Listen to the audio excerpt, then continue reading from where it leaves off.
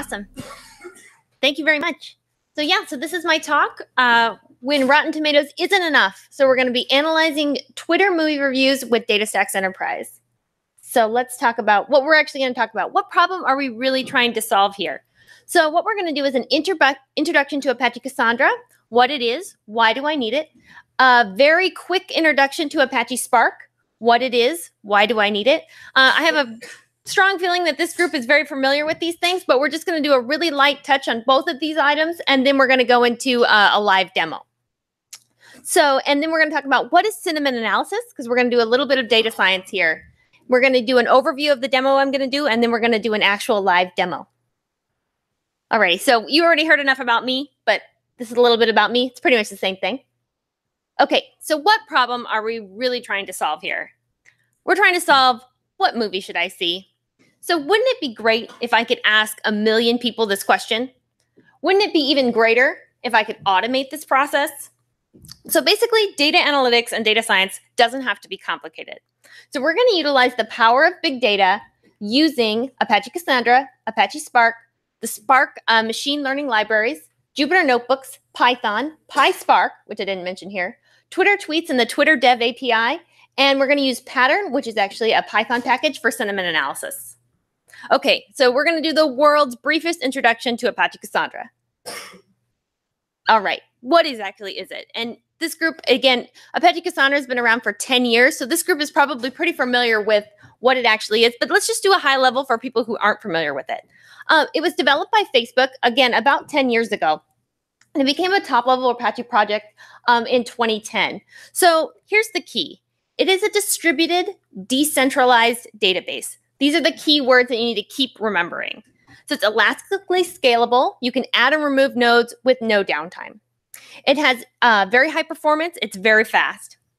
It has high availability and fault tolerance. There is no single point of failure. And we're going to talk a little bit about that here in the next couple of slides.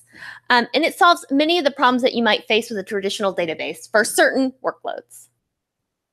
All right, so I work for DataStax. So I just want to do a quick, just little plug for DataStax Enterprise. Basically, they have a lot of the key contributors to the Apache Cassandra project, and it's the commercial product around Apache Cassandra. It has a lot of cool features, more QA, and more support. And actually, the demo that I'm going to do for you is actually just a one-node DataStax Enterprise Analytics node just here on my laptop. All right, so what does this all mean? So let's talk about 4 big topics. We're going to talk about distributed, replication, elastically scalable, and high availability. Now, like I said before, this is a super brief intro. So for more information, we actually have, it's called DataStax Academy. It's actually totally free courses on all these things I'm going to talk about and way more. So if you're interested in any of the things I'm talking about, check this out. It's totally free. All right, so distributed. Every node in the cluster has exactly the same role. And I put here, really, because sometimes you kind of hear about these things and you're not sure if they're actually true, but this is actually true. Cassandra does not have a master worker architecture. So every client can connect to any node because every node is exactly the same. All nodes are available for reads and writes, and they're all ready. But this is not to say that all nodes have all of the same data. That's not very scalable. All right, so replication. Here we are, we're talking about the data and where it resides. So to be able to survive a node going down, data must be copied to other nodes. So if any of you, I mean, we're all big data people, you're all familiar with HDFS, you're all familiar with these types of things. So replication factor is something you're very used to, but this is something that's set by the user. So in Cassandra, you can set this anywhere from just 1, I just have 1 replica of my data, up to the number of nodes that you have in your cluster, which is not actually recommended, but you could do it if you want to. Normally, the recommendation around replication is 3. So the data is asynchronously replicated automatically. So there's peer-to-peer communication. All right, so elastically scalable. So the more nodes that are added, the performance actually increases linearly, which is important because not only can you add the nodes, but you're getting that increased performance. So you can scale up and scale down with no downtime. You don't even need a restart to add nodes. And the reads and writes both scale. All right, so high availability. This is kind of one of the key points besides the distributed decentralized database. But the lack of the master node allows for high availability because there is no single point of failure. So replication allows nodes to fail and data to still be available. So Cassandra expects nodes to fail. That's what it was built for. It has this already built in. It knows it's going to happen, and it doesn't panic when it does happen. So, and also has multiple data center support right out of the box. You can just have a US data center and a Europe data center very easily. It just has to be configured in a YAML file. All right, so one small trade-off, because I've been talking about all the amazing things of Cassandra, and I know sometimes people get up here and they want to talk about their product and how amazing it is and how magical, but we do have one small trade-off, and it is very small, but I want to bring it up, especially for a tech crowd. And this all evolved around the CAP theorem, which is, if you don't know about it, you should Google it. It's actually very interesting, but it's about availability, consistency, and partition tolerance in a network. So basically, a database cannot have all of these. It's impossible. You can't have all three, and you can see in this chart here.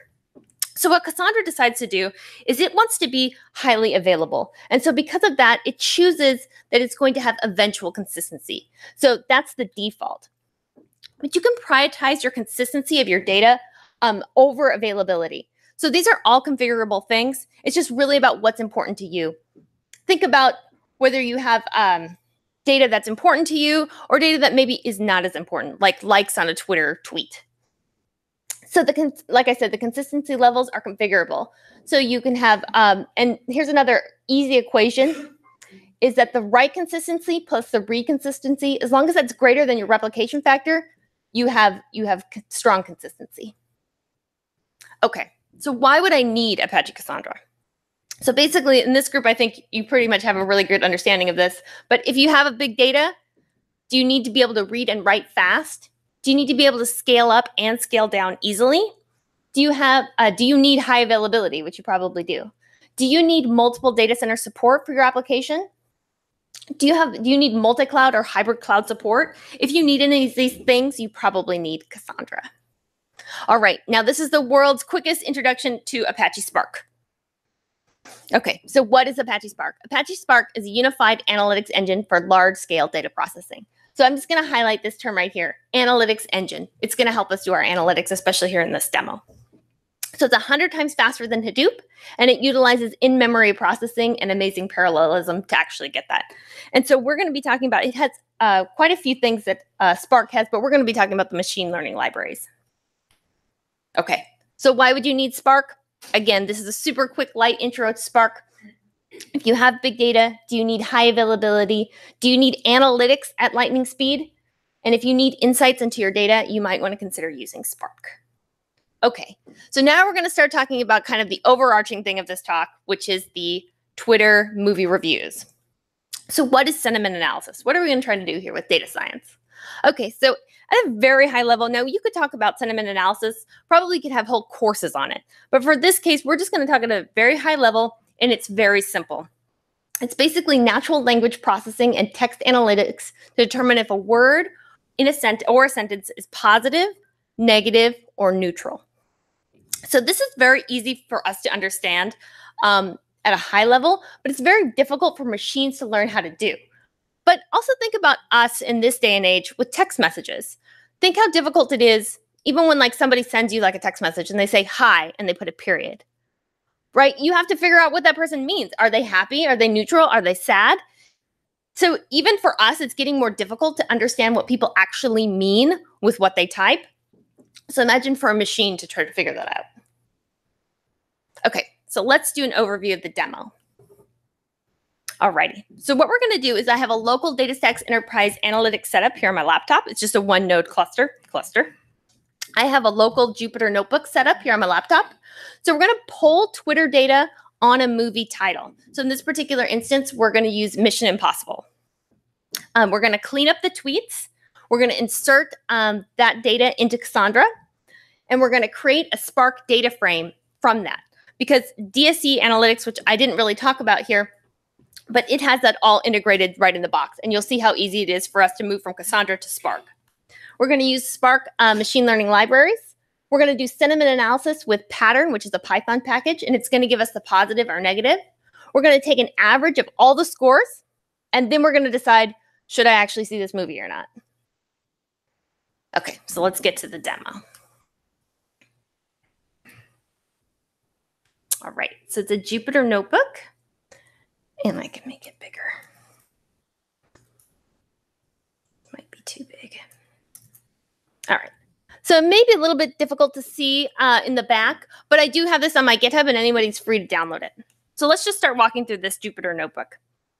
So I have, again, if you wanted to download this from my GitHub, I have all the steps on what you would need to do to actually get it set up and just running on your laptop. So we won't walk over through those. It's not that interesting, but it looks like it's a lot of steps, but it's actually the complete amount of steps. It probably would only take you 20 minutes to get this all set up and running. These are just some environment variables that you would need. You import some packages in Python. This is just a helper, nice function to do some like nice formatting, pretty printing for Spark data frames.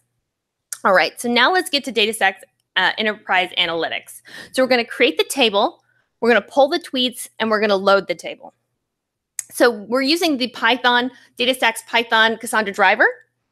And so here, this is all we need to do to actually connect to our cluster. And like I said, it's a one node cluster just running here on my laptop. So I'm just connecting to localhost here. I get my cluster object, and I'm able to create a session just that easily. From there, we're actually going to create a key space. Now, a key space in Cassandra is similar to, if you're familiar with Oracle, it's like a schema, or if you're familiar with Teradata, it's like a database. And so we're going to set that up. We're going to use a simple strategy, and we're going to use our replication factor, which I talked about before. We're just going to set that to 1 because there's no point in replicating my data because I only have one node.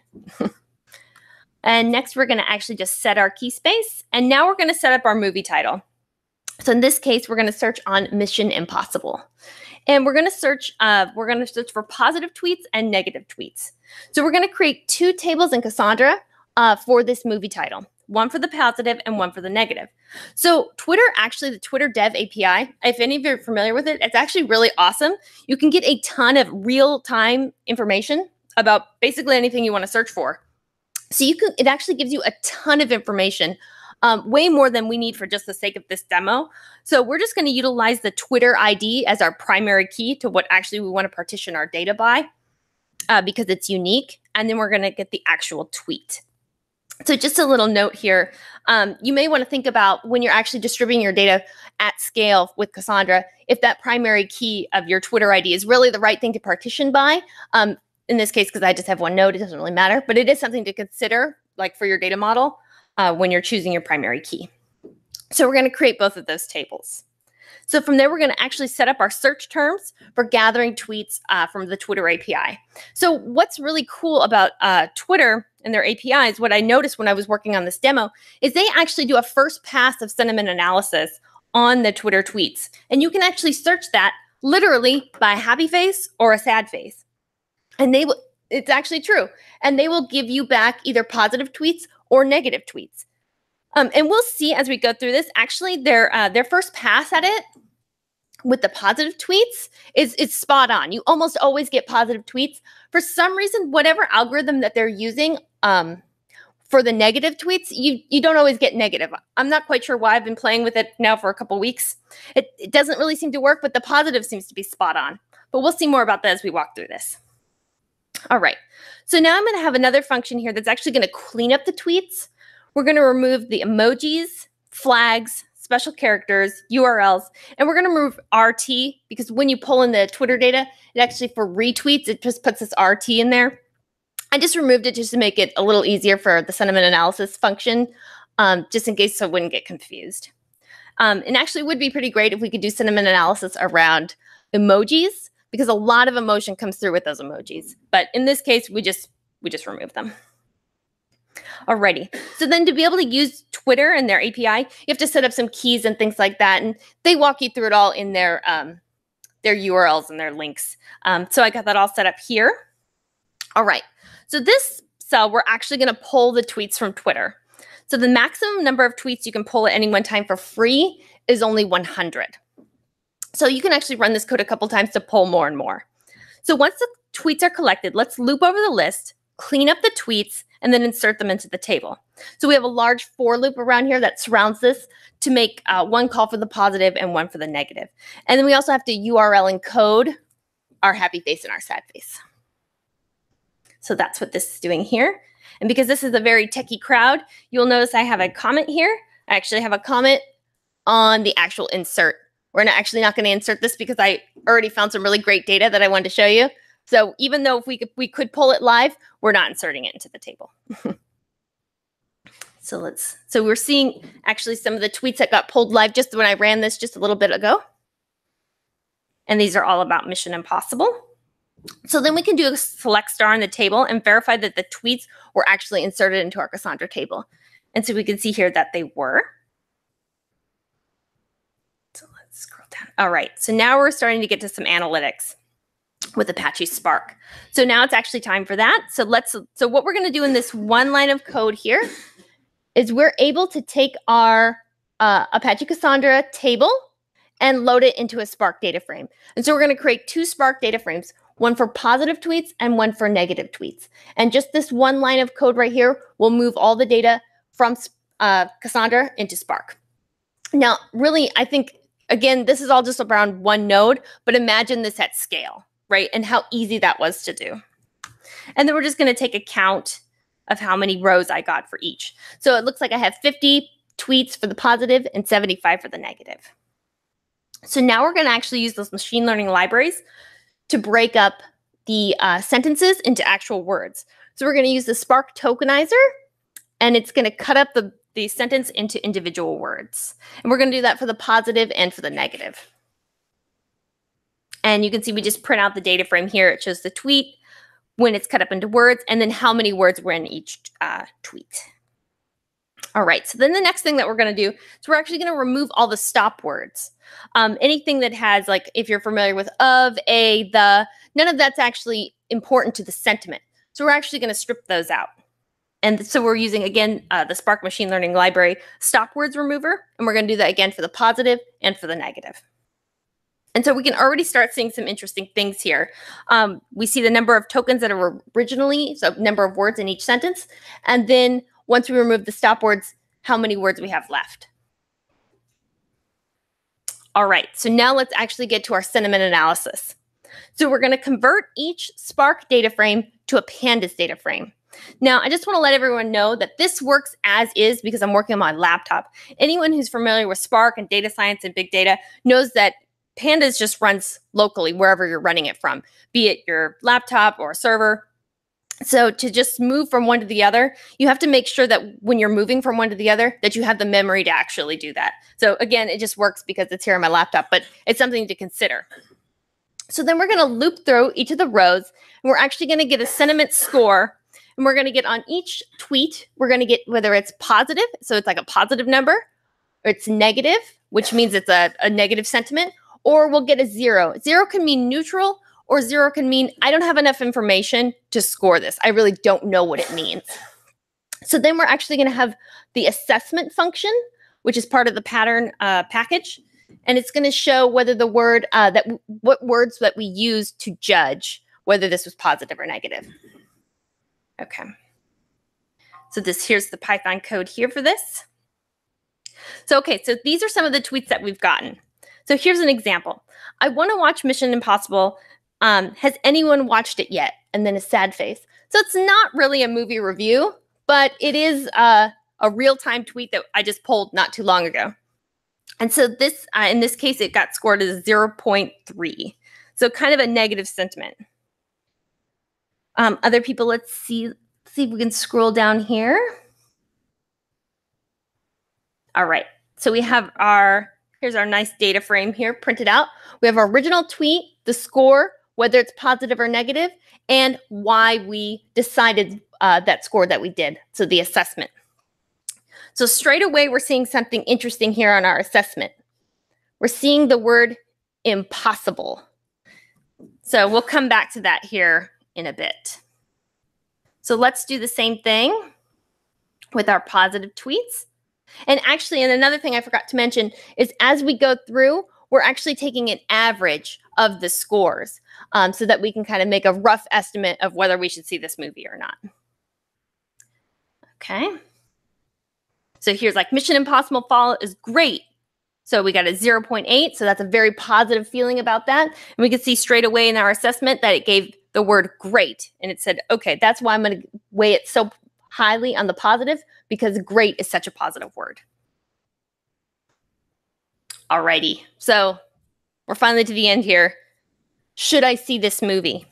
So basically how I'm saying in just my demo here is if the average of all the positive scores is greater than the average of the negative scores, I'm saying, hey, go out there, go see this movie. People like it. But if they're equal, I'm saying, hey, go take a chance. People are split.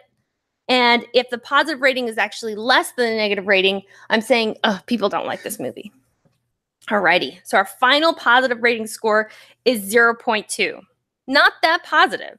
Our negative score is actually negative 0.4.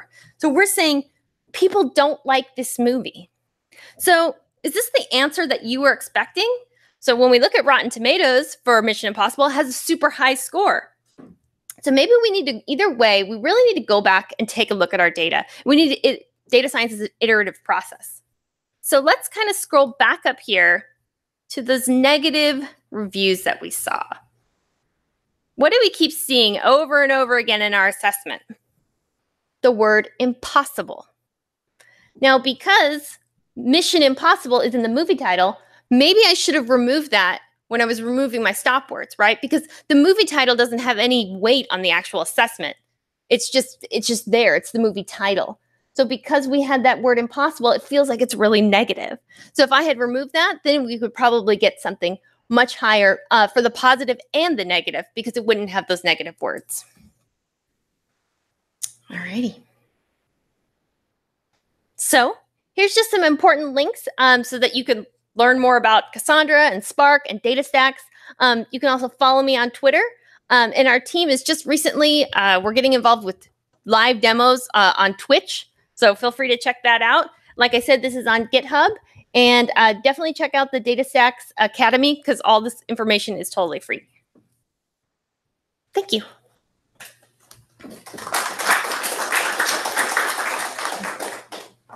Oh, yeah. And so I forgot to mention, because it's late, so I have 8 T-shirts here that have my cool superhero.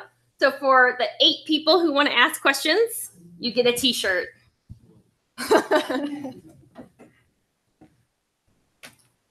If I missed it, what was the revised score when you removed impossible from the sentiment? I actually haven't removed it. Yeah. Okay. But I have strong feelings that it would be much higher. Yeah. Sure. And do you have any other intuition about what's affecting the distribution? I think it was definitely, so we can kind of go back here. I think it was, yeah, you're kind of seeing here all along, it's that word impossible. Right, yeah. Oh, here's a word old. Much. I don't know why I gave that a negative connotation, but yeah, it's really around that impossible word. So is the next thing people saying, I haven't seen it, I want to see it, I want to watch it, I want to binge watch it, I haven't, you know.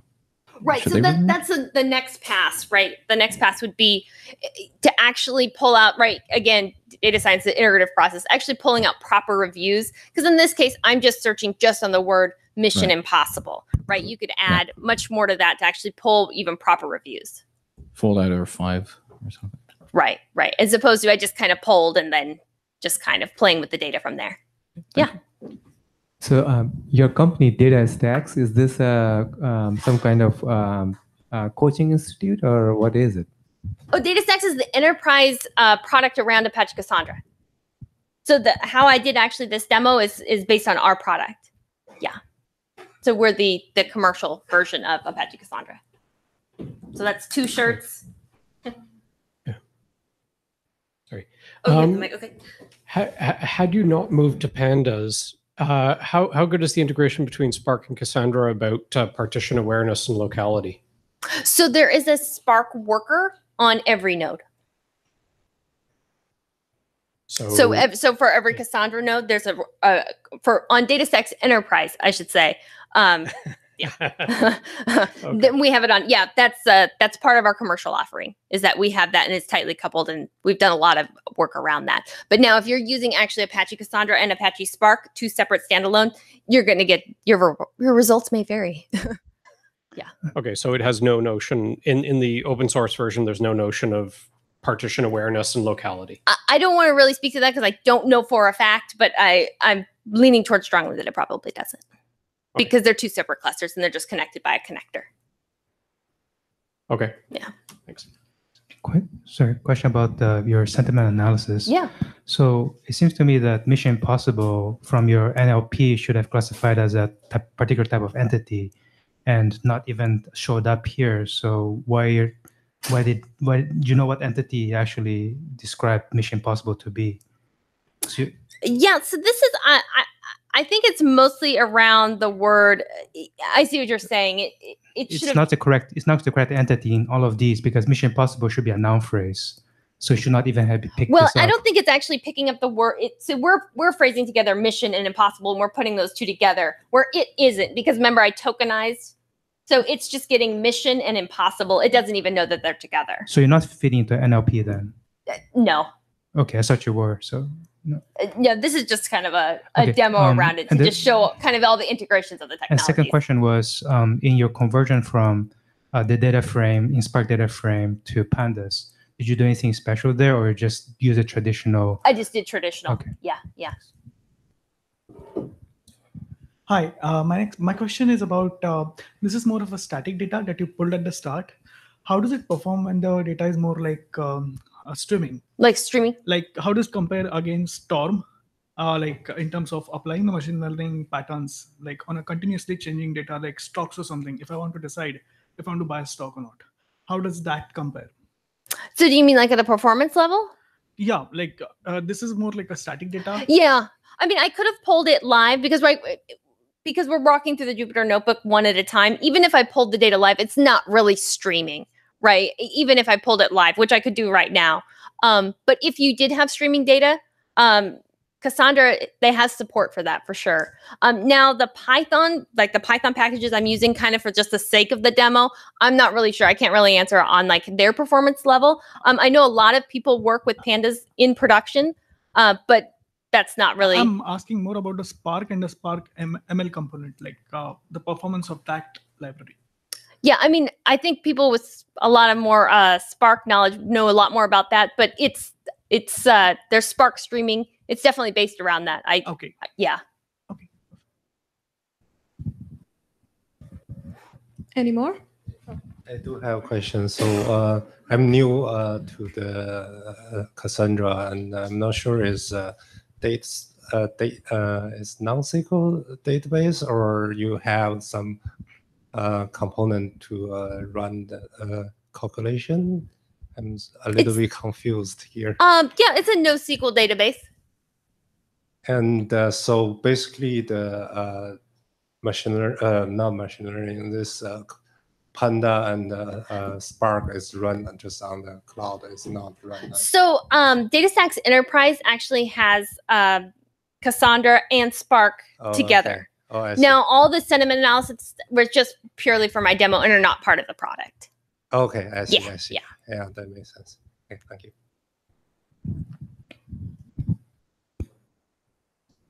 So my question would be, you used Cassandra here mainly in the beginning, right? And then you load it into a data frame. That's and right. After that, I mean, most of the processing happens in Spark. How did using Cassandra specifically help in this example? How was it better than using HBase, or was it better than using Bigtable? So in this particular example, I mean, it's all just running locally on my laptop, right? But if you're at scale and if you have a Cassandra database, and like I said before, kind of in like my talk, the reasons why you would need Cassandra, and then you see that easy integration with Spark. It's really about, I'm kind of showing just the ease of moving between the two. But in this particular case, Cassandra was our data store. The ease of loading a data frame from Cassandra. Right, right. Okay. With DataStax Enterprise, really. Yeah. Okay. Got it. Thanks.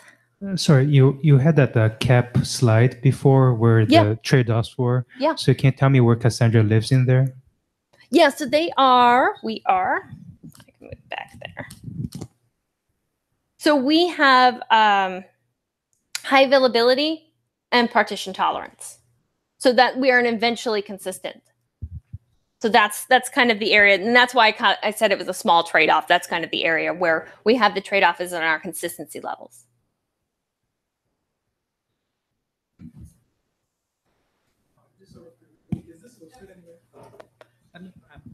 Is this hosted? Is the code that you just explained, is this hosted anywhere? Like, Yeah, this is all on GitHub. Yeah, on my GitHub. Yeah, you're free to download it or check it out. Yeah, please do. Thanks. If you have any improvements in anything, yeah, let me know. Okay, I think we take one last Sure question thing. because we're running behind time. Sorry.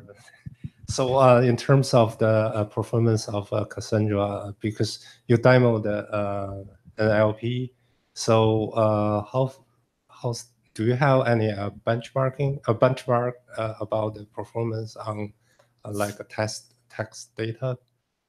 Yeah, so we have a lot of benchmarking, especially for DataStax Analytics and our latest project, which is DataStax Analytics, our Enterprise 6. We have a lot of performance, and it's all posted online. Yeah, so it has very good performance. I don't have any numbers or kind of comparison, which is maybe what you're looking for, but we have all that kind of posted out online. Yeah.